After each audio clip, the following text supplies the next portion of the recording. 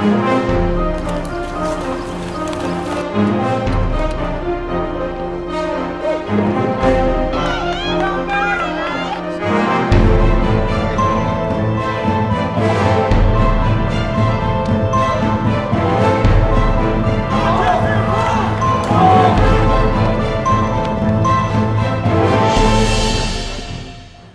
I'm Cadet Captain Angel here with the Lincoln County High School Army ROTC program. I'm the Battalion S5 Public Affairs Officer. My name is Cadet Captain Lambert. I am the S3. I help set up and I support the Raider team on their competitions. We're going to have 13 schools come, 16 teams. We've got about 23 obstacles and about 18 events they got to do. I'm Cadet Private Nelson. I'm just like a new guy. This is my first year in the program. ROTC is just a really good program to be in.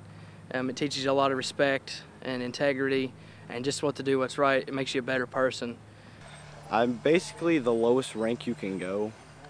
I'm like way down there. It's pretty fun. You get to do the obstacle course and stuff. You gotta run a lot though, if you don't like running. Sergeant Major Adkins. I'm an Army instructor here at Lincoln County High School. The students kind of run the program. We just kind of give them guidance. We have a staff, just like any organization, you have a staff, which is usually our upperclassmen. They do the plans, they lay it out. I'm Lieutenant Lawrence. I'm the PRO officer here at Lincoln County High School. I volunteer my time with the JROTC program. And I individually talk to each one of them and ask them their goals, what they want to accomplish once high school is over for them. I ask them their 5-year program or their plan and see where they want to go, why they're here in this program, and how the program has affected them in their life here at school and also outside.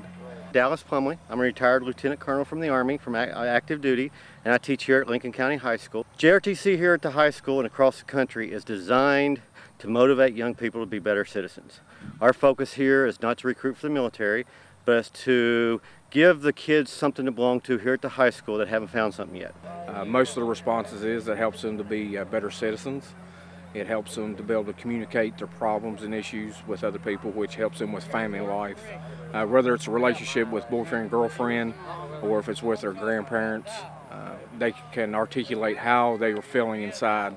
I think Lincoln County has one of the best programs in the state. It's all about leadership and teaching the younger classmen. We start with the school year in the August time frame, and we do something called Raider Team, where we'll do athletic type events for the kids. And right now we have about 25 to 30 of the kids involved in this competition that we're getting ready for. There'll be about 12 to 15 of them competing, and the other 10 or 15 will be supporting, doing all those things that you normally don't see to make it happen. We're like one big happy family in Junior ROTC. We work together.